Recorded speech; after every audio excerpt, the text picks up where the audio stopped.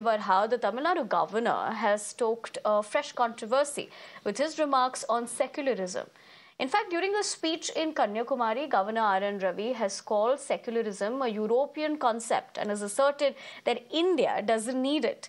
He also claimed that many frauds have been committed against the people of the country, one of which is the wrong interpretation of secularism.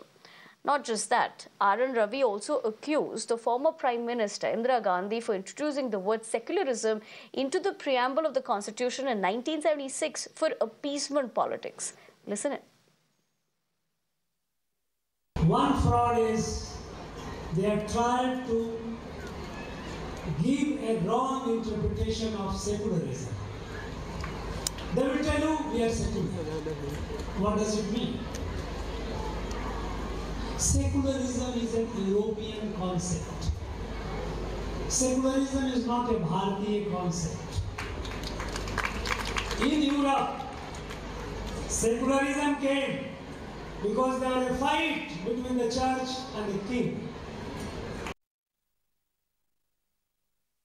Now, as expected, his remarks drew sharp criticism from the opposition. Both Congress and the DMK have condemned the remarks, calling it anti-constitutional. Listen in. The Tamil Nadu Governor, Mr. Ravi, is known for making such absurd, irrational, unreasonable, provocative statements. What he means by dharma, what he means by secularism.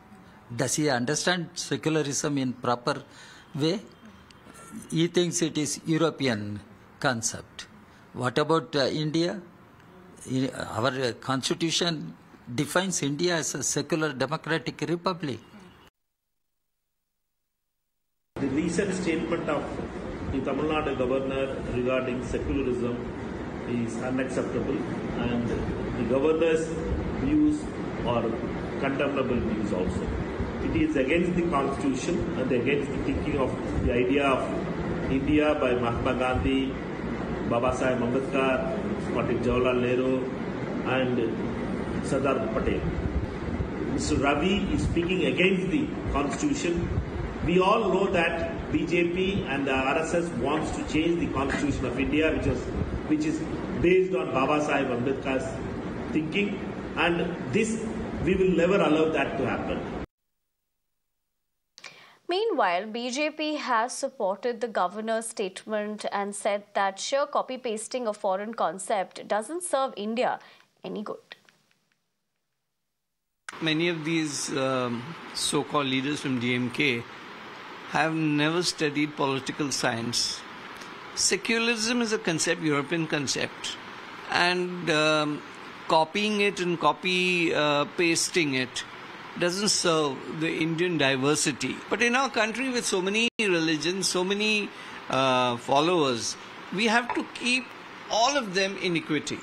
And that is what true secularism was all about. And that was what Governor Ravi was talking about. If these gentlemen did not understand what he is saying, there is a problem with them, not with Governor Ravi.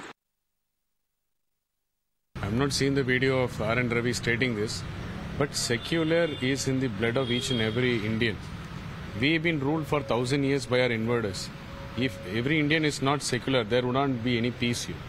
So it is inbuilt. It is in the every life and every breath of Indian people and Indian citizens. No, we would see dharma and secular are no different terms. It's one and the same. What in the end is, it's all leads to humanity.